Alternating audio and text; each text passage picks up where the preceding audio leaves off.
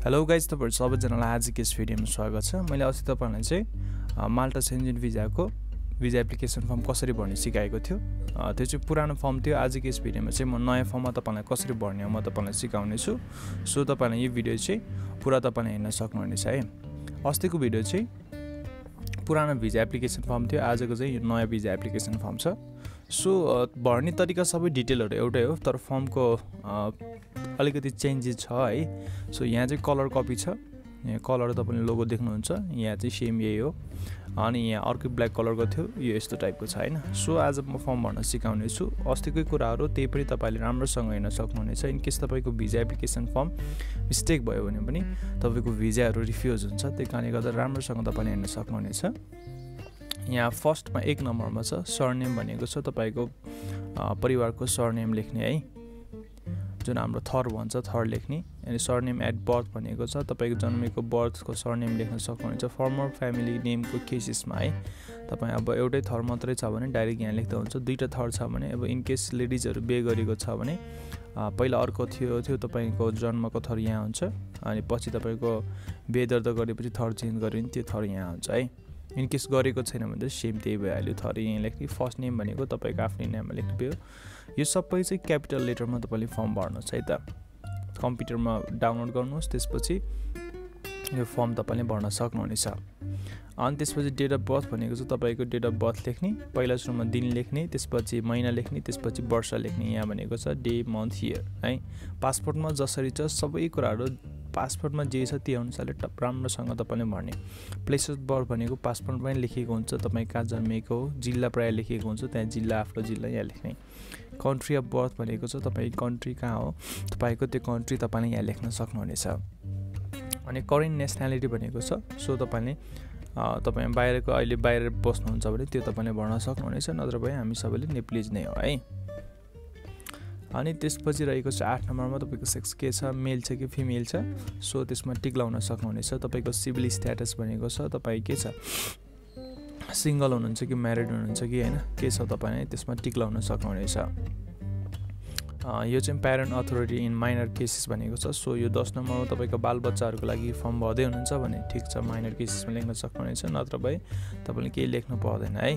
प्यारेन्टको लागि हो, तपाई बालबच्चाहरुको फर्म भर्दै छ भने तपाईको प्यारेन्टको डिटेल यहाँ तपाईले भर्न सक्नुहुनेछ। अनि अर्को रहेको छ 11 नम्बरमा नेशनल आइडेन्टिटी नम्बर भनेको छ तपाईको नागरिकता नम्बर यहाँ लेख्न सक्नुहुनेछ। पासपोर्टमा पनि लेखिएको हुन्छ नागरिकता नम्बर, सो तपाईले यहाँ लेख्न सक्नुहुनेछ, नत्र भए नागरिकताबाट तपाईले हेरेर यहाँ लेख्न सक्नुहुनेछ। टाइप अफ ट्राभल डकुमेन्ट भनेको छ तपाईको अर्डिनरी पासपोर्ट हो कि डिप्लोमेटिक पासपोर्ट हो कि के छ, सर्भिस पासपोर्ट हो कि तपाईले लेख्न सक्नुहुनेछ। म्याक्सिमम हामी वर्किङ भिजामा जाने भने चाहिँ अर्डिनरी पासपोर्ट हो, यसमा तपाईले क्लिक गर्न सक्नुहुनेछ है।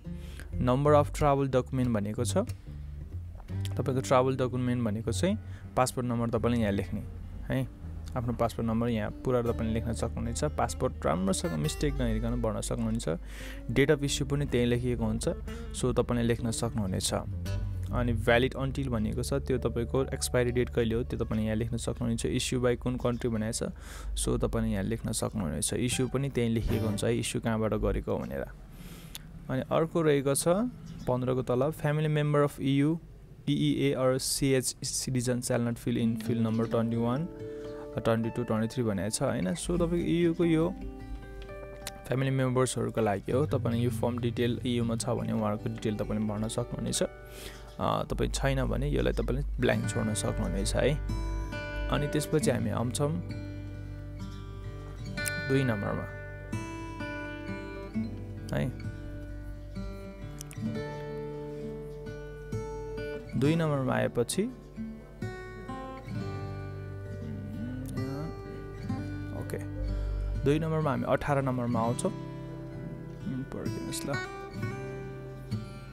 सो 18 नम्बरमा आइसकेपछि तपाईले यहाँ देख्न सक्नुहुनेछ फ्यामिली रिलेसनशिप विथ EU भनेको छ। इन केस तपाईको फ्यामिली मेम्बर्सहरु कोही छ भने यहाँ तपाईले भर्न सक्नुहुनेछ। तपाईको श्रीमान श्रीमती को हुनुहुन्छ, स्पाउस, चिल्ड्रेन छ कि ग्रान्ड चाइल्ड छ कि जो छ तपाईले हेर्न सक्नुहुनेछ है। छैन भने यसलाई पनि ब्ल्याङ्क छोड्न सक्नुहुनेछ तपाईले।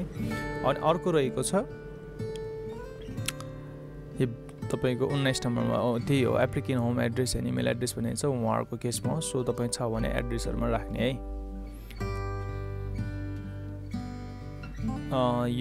यो 19 नम्बरमा मैले मिस्टेक गरेछु एप्लिकेन्ट होम एड्रेस भनेको तपाईको एड्रेस है तपाईको होम एड्रेस यहाँ लेख्ने माथि त्यसपछि इमेल एड्रेस तलपट्टि लेख्ने अनि तपाईको टेलिफोन नम्बर यहाँ लेख्ने यहाँ तपाईको एड्रेस र इमेल लेख्दा चाहिँ राम्रोसँग लेख्नुहोस् ताकि तपाईको भोलिपर्सि उनीहरूले तपाईलाई इमेल सेन्ड गर्छ VFS ग्लोबलमा तपाईले डकुमेन्ट सबमिट गरिसकेपछि तपाईको डकुमेन्ट सबमिट भयो यसरी प्रोसेस हुँदैछ हरेक कुराको मेल अपडेट चाहिँ त्यो मेलमा आउँछ र फोन नम्बर तपाईले जहाँ राख्छ इन्क्वायरीहरु आयो भने तपाईलाई फोन नम्बरमा इन्क्वायरी आउँछ तपाईले त्यो कारणले गर्दा यहाँ कन्ट्री कोड सहित तपाईले फोन नम्बर राख्नुहोस् +977 त्यसपछि तपाईको आफ्नो मोबाइल नम्बर तपाईले यहाँ राख्न सक्नुहुनेछ है अथवा टेलिफोन नम्बर पनि तपाईले राख्न सक्नुहुनेछ resident in the country other than 20 नम्बरमा छौं resident in the country other than the country of current nationality छ तपाई अहिले बसिरहेको देशभन्दा अरु नेशनलिटीमा हुनुहुन्छ भने कन्ट्रीमा हुनुहुन्छ भने तपाईले यहाँ टिक लाउन सक्नुहुन्छ नत्र भने नेपालमै हुनुहुन्छ भने नोमा तपाईले टिक लाउन सक्नुहुनेछ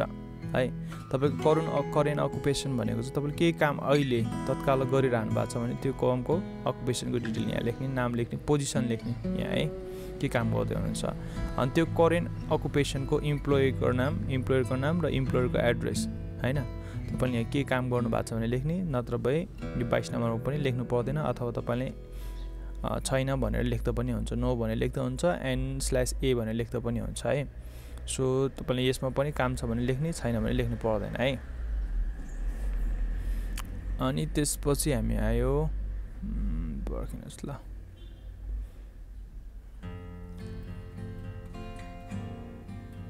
अनि कहाँ छौं 2 पेजमा हैन सिंगल पेजमा गरौँ है ओके त्यसपछि हामी आउँछौं 22 नम्बर हामीले सक्यो है इम्प्लोयर एड्रेस तपाईले काम गरेको छ भने मैले भने करेन्ट एड्रेसको काम लेख्ने नत्र गरेको छैन भने तपाईले नलेख्दा हुन्छ है तपाई करेन्टली गर्दै हुनुहुन्छ भने मात्र लेख्ने तपाई 2019 तिर 20 तिर गरेको छ भने यो कामलाई यहाँ नलेख्नुस् करेन्टली तपाई 2022 मै गर्दै हुनुहुन्छ भने मात्र लेख्नुस् है अनि उहाँको इम्प्लोयरको कम्पनीको नाम भने कम्पनीको नाम लेख्ने अथवा तपाईको बोसको नाम छ भने बोसको नाम लेख्ने एड्रेस लेख्ने है पर्पज अफ द जर्नी भनेको चाहिँ तपाईको के हो तपाई अब केमा जाँदै हुनुहुन्छ टुरिस्टमा त हैन होला बिजनेसमा पनि हैन अदरमा गरेर तपाई इम्प्लोयमेन्ट पर्पज भनेर तपाईले लेख्न सक्नुहुनेछ यस्तो अदरमा टिक लाउने अनि यसरी स्पेसिफिक भन्ने छ तपाईले यसमा तलपट्टि केमा जाँदै हुनुहुन्छ तपाई हैन इम्प्लोयमेन्ट पर्पज तपाईले लेख्न सक्नुहुनेछ अथवा वर्किङ पर्पज लेख्दा पनि हुन्छ वर्क लेख्दा पनि हुन्छ है additional information on the purpose of stay भनेको छ सो यसमा तपाईले नलेख्दा हुन्छ फरक पर्दैन है अनि त्यसपछि member state of main destination भनेको छ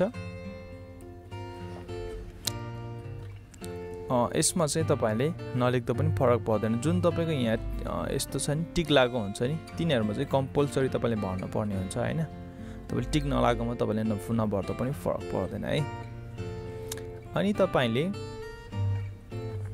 member state of first entry भनेको छ तपाई EU बाइक अरु हैन EU देशमा तपाई जानु त हुन्छ माल्टामा तपाई जाँदै हुनुहुन्छ माल्टा बाइक पहिला तपाई सेन्जन कन्ट्रीमा जुनैमा तपाई इन्ट्री गर्नुहुन्छ एयरलाइन्सको थ्रुबाट भने त्यो कन्ट्री तपाईले यहाँ लेख्न सक्नुहुनेछ है त अनि त्यसपछि नम्बर अफ इन्ट्रीज रिक्वेस्टेड भनेको छ यसमा चाहिँ तपाईलाई सिंगल लेख्दा पनि हुन्छ 2 इन्ट्रीज लेख्दा पनि हुन्छ मल्टिपल इन्ट्रीज लेख्दा पनि हुन्छ हामीले चाहिँ प्राय सिंगल इन्ट्रीज नै लेख्छौं किनभने सिंगल तपाई जाँदै हुनुहुन्छ इन्ट्री गर्दै हुनुहुन्छ र तपाई आउट जाउट गर्दैन हैन सो तपाईले सिंगल इन्ट्री नै तपाईले लेख्न सक्नुहुनेछ है अनि त्यसपछि intended date of arrival of the first Indian stay in सेन्जन area भनेको छ यो चाहिँ तपाईको टिकट हेरेर हामीले फर्म भर्न पर्ने हुन्छ है तपाईको यहाँबाट डिपार्चर हुने डेट कहिले छ हैन डिपार्चरको डेट त यहाँ छ तर सेन्जनमा तपाई कहिले पुग्नुहुन्छ कहिले चाहिँ आज टिकट गरेर आजै पुग्छ कहिले चाहिँ आज टिकट गरेर भोलि पुग्ने हुन्छ त्यो डेट तपाईले ख्याल गरेर यहाँ लेख्नु पर्ने हुन्छ intended date of departure from the सेन्जन area of the first Indian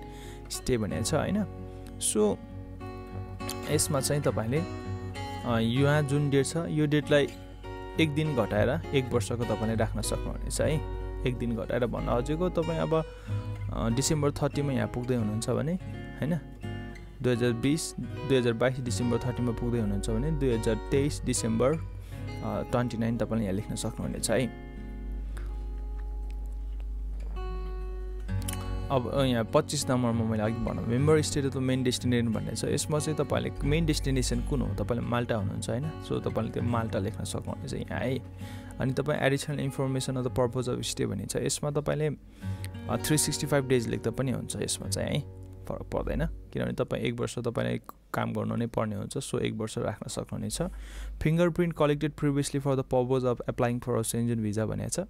यसमा तपाईँले फिङ्गरप्रिन्ट पहिला पनि तपाईँले एप्लाई गर्नुभएको छ भने तपाईँले यस गर्न सक्नुहुनेछ, नत्र पनि नो गर्न सक्नुहुनेछ। तपाईँ कतिजनाको भिजा रिफ्युज भएको हुन्छ, सो रिफ्युज भएको केसहरूमा तपाईँले एप्लाई गरिसकेको छ भने उहाँहरूको केसमा चाहिँ यस टिक लगाउने, तपाईँले डेट नहुन्छ भने डेट पनि तपाईँले लेख्न सक्नुहुनेछ, नत्र पनि फरक पर्दैन। अब तपाईँ फर्स्ट एप्लाई हो भने नो गर्न सक्नुहुनेछ है।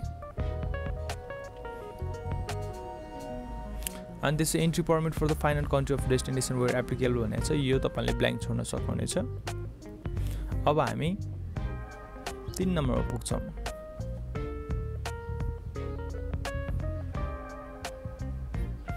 तीन नम्बरमा पनि खासै गाह्रो छैन होइन।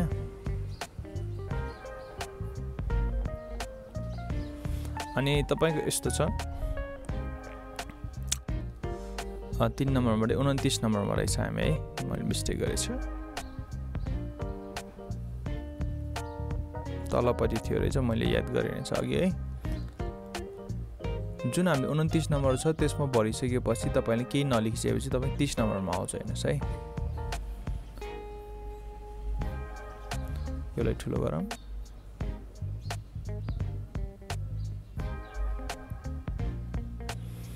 Surname and first name of the inviting person भनेको छ। यसमा चाहिँ के छ भने तपाईँ एकोमोडेसनको छ भने एकोमोडेसनको लेख्नु होइन, एकोमोडेसनभित्र होटल बुकिङ छ है, त्यसपछि तपाईँको लिज एग्रिमेन्ट छ, डिक्लेरेसन अफ प्रुफ छ, तपाईँले जे छ उहाँहरूको सरनेम र फर्स्ट नेम तपाईँले लेख्न सक्नुहुनेछ। होटल बुकिङ छ भने होटलको नाम तपाईँले लेख्न सक्नुहुनेछ यहाँ है।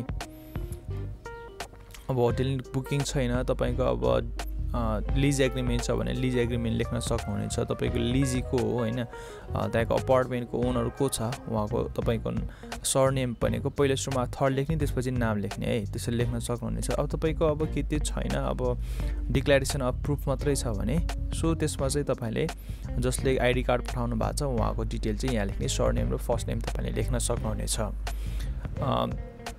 यसमा चाहिँ त्यो पनि छैन भने तपाईँले इन्भाइटिङ पर्सन जो हुनुहुन्छ कम्पनीको उहाँको डिटेल तपाईँले लेख्न सक्नुहुनेछ है, जो तपाईँले इन्भिटेसन लेटरमा लेखिया हुन्छ सो डाइरेक्ट त्यो तपाईँले लेख्न सक्नुहुनेछ। अनि अर्को कुरा चाहिँ तपाईँले यहाँ मेरो एक सुझाव सल्लाह चाहिँ तपाईँले एकोमोडेसनमा चाहिँ डिक्लेरेसन अफ प्रुफ अब लास्ट अप्सन हो, त्यो छ, त्योभन्दा पहिला चाहिँ होटल बुकिङ सकेसम्म गर्नुहोस्, अनि त्यसपछि लिज एग्रिमेन्ट सकेसम्म तपाईँले गर्नुहोस् है।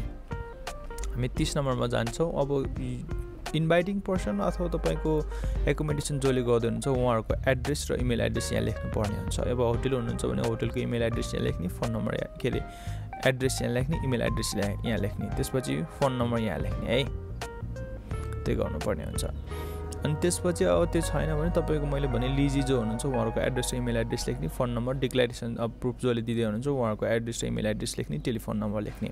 अनि त्यसपछि name and address of the inviting company भनेको चाहिँ तपाईँले जुन कम्पनीमा काम गर्न जाँदै हुनुहुन्छ त्यो कम्पनीको नाम र एड्रेस राम्रोसँग तपाईँले लेख्ने, त्यो चाहिँ तपाईँको पर्मिटमा पनि हुन्छ, कन्ट्र्याक्टमा पनि हुन्छ, सो तपाईँले हेरेर लेख्न सक्नुहुनेछ है। अनि त्यसपछि अर्को चाहिँ यहाँ लेखेको छ surname, first name, address, telephone number, email address of the contact person of company. अब यसमा चाहिँ जो कम्पनी तपाईँ काम गर्न जाँदै हुनुहुन्छ उहाँहरूको कसैको विशेष त एचआर जो हुनुहुन्छ उहाँको तपाईँले लेख्न सक्नुहुनेछ, surname, first name, address, telephone number, email address सबै तपाईँले लेख्न सक्नुहुनेछ। अनि उहाँको त्यही कम्पनीको टेलिफोन नम्बर तपाईँले लेख्न सक्नुहुनेछ है यहाँ। अनि त्यसपछि आउँछ यहाँ 32 नम्बरमा cost of travelling and living during the applicant stay in cover भनेको छ है। तपाईँ अब एप्लिकेन्ट आफैले गर्दै हुनुहुन्छ कि बाई स्पोन्सर छ कि होइन, तपाईँले त्यो हेर्नुहोस् है। अनि विशेष त कतिजनाको चाहिँ कस्तो हुन्छ भने कम्पनीले नि तपाईँलाई डिक्लेरेसन प्रुफहरू डिक्लेयर सबै पठाइदिएको हुन्छ होइन, त्यसमा चाहिँ बाई कम्पनी तपाईँले क्लिक गर्नुपर्ने हुन्छ होइन है। यसमा चाहिँ के छ एकोमोडेसन प्रोभाइडेड छ कि उहाँले के छ सो तपाईले त्यो हेर्न सक्नुहुन्छ इन केस तपाई आफैले गर्दै हुनुहुन्छ तपाईको कोही मान्छेको एड्रेस पठाउँदैछ भने त्यसमा चाहिँ तपाईले आफै बाइ एप्लिकेन्ट गरेर तपाईले क्याश पनि गर्नुहोस् ट्राभल चाहिँ के छ सबै टिक लाएर तपाईले गर्न सक्नुहुनेछ यो 32 नम्बरको इम्पोर्टेन्ट पेज भनेको 32 नम्बर 31 नम्बर 30 नम्बर है थर्ड नम्बर पेजमा त्यसपछि चाहिँ अरु केही छैन प्लेस एन्ड डेट भनेको छ तपाईले कहाँ सबमिट गर्दै हुनुहुन्छ त्यो प्लेस माथि लेख्ने डेट लेख्ने फुल डेट तपाईको आफ्नो सिग्नेचर यहाँ लेख्ने सो तपाईले त्यसपछि सबमिट गर्न सक्नुहुनेछ फोटो एउटा टाल्नु पर्यो है मैले भने राम्रोसँग यो फर्म तपाईले भर्नुहोस् है यो फर्म तपाईले VFS ग्लोबलको साइटमा पाइन्छ सो त्यो पहिला डाउनलोड गर्न आउँदैन भने म त्यो पनि तपाईलाई देखाइदिन्छु मैले अर्को भिडियोमा पनि सिकाइसकेको छु तपाई गुगलमा जानुहोस् vfsglobal.com मा तपाई जानुहोस् हैन अनि त्यसपछि यहाँ welcome to VFS global for individual भनेको छ यसमा तपाईले टिक लाउन तपाईले क्लिक गर्न सक्नुहुनेछ अनि त्यसपछि तपाई एप्लाइङ फर्म कहिले नेपालबाट गर्दै हुनुहुन्छ हैन अनि नेपाल गर्नुहोस् अनि त्यसपछि माल्टा गर्नुहोस् सायद पुरानो फर्म आउँछ होला अनि यहाँ एप्लाई फर भिजा भन्ने छ यसमा क्लिक गर्नुहोस् कतिजना नेपालको VFS ग्लोबल खुलेको छ कि छैन भनेर सोध्नुहुन्छ है यही VFS ग्लोबलको साइटमा देखाउँछ इन केस खुलेको छ भने सो बिगिन एप्लिकेसन भने डाउनलोड भिजा एप्लिकेसन फर्म छ यसमा चाहिँ सायद मलाई जहाँसम्म लाग्छ पुरानो छ कि जस्तो लाग्छ है जुनैमा भए पनि तपाईले भर्न सक्नुहुनेछ म तपाईलाई देखाउने प्रयास गर्दैछु यो पुरानो भिजा एप्लिकेसन फर्म छ नयाँको लागि तपाईले यहाँ सायद इन्डियाबाट गर्दाखेरि आउँछ होला इन्डिया टु माल्टा गरौँ है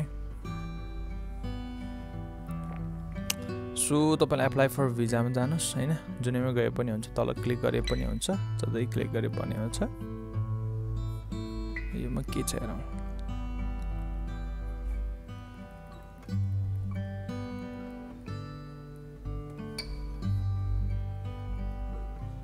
योमा नयाँ छ कि फर्म छ पुरानो छ हेरौँ योमा नयाँ छ ओके इन्डियाबाट गर्दाखेरि चाहिँ नयाँ फर्म देखायो नेपालबाट गर्दाखेरि पुरानो फर्म देखायो हैन सो जुनै फर्म तपाईले युज गर्न सक्नुहुनेछ र यहाँबाट तपाईले डाउनलोड गर्न सक्नुहुनेछ है सो यो भिडियोमा यहाँ राख्ने छु हामी अर्को भिडियोहरुमा पनि नयाँ नयाँ कुराहरु सिक्ने छौं इन केस तपाईलाई यो भिडियोहरु मन पर्यो भने तपाईको आफ्नो फ्यामिलीलाई शेयर गर्न सक्नुहुनेछ र VFS ग्लोबलको फाइल प्रिपरेसनहरु गर्नुपर्ने छ भने हामीलाई तपाईले कन्ट्याक्ट गर्न सक्नुहुनेछ मेरो वेबसाइटमा सम्पूर्ण डिटेलहरु राखेको छु सो हामी अर्को भिडियोमा भेट्ने छौं तपाईहरु सबैजनालाई धेरै धेरै धन्यवाद